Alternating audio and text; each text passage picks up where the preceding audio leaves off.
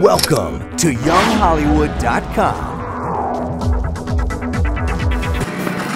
What's up, guys? Lesley Robins here for Young Hollywood, and today we are crashing the pad of Entourage's sexy studio exec, Dana Gordon, or as her friends know her as, Constance Zimmer. Let's see what she's like when she's not giving Ari Gold a hard time. You're like, I'm just gonna walk into this door. Oh, hi. We're officially crashing your pad. All right, I love it. Welcome to my pad. You want to show us around? I guess so. Oh, is that what I'm supposed to do? Okay, come on. So this is, I guess, you know, what we would call our TV family room. Cross into here, and this would be now our, like, fireplace, dining. This is the next part of the house. What I love is that you can honestly see the 3 rooms in one shot. That's how small this house is. So then walk, and honestly, just turn your head, because now you're in the kitchen. The kitchen is all like from the original. The house is from, I think, 1949. Older than us. I believe. Yes, much older. But this is kind of what really sold us on the house, was that this view and just the view in general. All right, so we're crashing your pad now, and it's about 5:15 in the evening. What goes down in this house that time? It's when we tend to like to make cocktails. Yeah, so what you do is you can do anything. So we like to do strawberries, blueberries, raspberries, cucumbers, mint, a little bit of lemon. Put it all in this cup. All of it. I'm gonna do a squeeze of lemon. All right, so now what you do is you're gonna put in 1 ounce of the Pims. Not Pims. Yeah, 1 ounce of the Pims, just so you have something to actually muddle.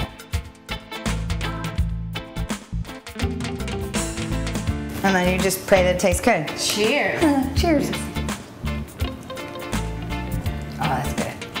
Oh, man. So, and then this is what we do. We just go downstairs. We go downstairs on our deck if you want to. Well, if you want to join me. And then maybe that's where my daughter might put on a show. I don't know. We'll see. So we go back about 7-8 years. I've known you. Yeah. Yeah. Since Good Morning Miami. Yeah. Compare those days to now. Well, you know, I think I always just hoped that I would work as an actor, and I think the other stuff you kind of always just believe that it's going to happen. So if you weren't acting, I mean, you're on a hit show now. I mean, God bless you. It's awesome, right?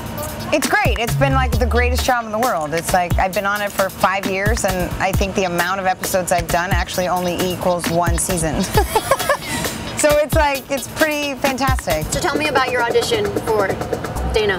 I was auditioning for it, and I didn't really want to audition for it, and everybody around me, agents and managers, they all said, you know, this is the hottest show on television, you really need to audition for it, and I said, okay, fine. So I feel like I kind of went into the room with maybe a sense of aloofness, and they probably were like, why does she not care about our show? And the part was so small, it was like you had to audition with 1 line, which was like on the phone. I said, really? Do you really want me to do this scene? Like, it's 1 line on the phone.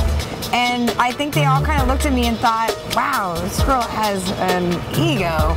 And I'm sure that, you know, now when you see Dana, you realize that that is kind of very much a part of what she is. So I'm not saying that I personally am a bitch at all. That's not what I'm saying.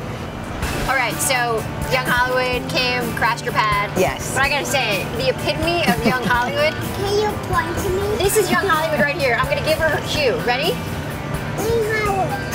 Say thank you, Young Hollywood. Thank you, Young Hollywood. Wait, Cocos, turn around and then say good night, Young Hollywood. Young Hollywood. Say thanks for coming.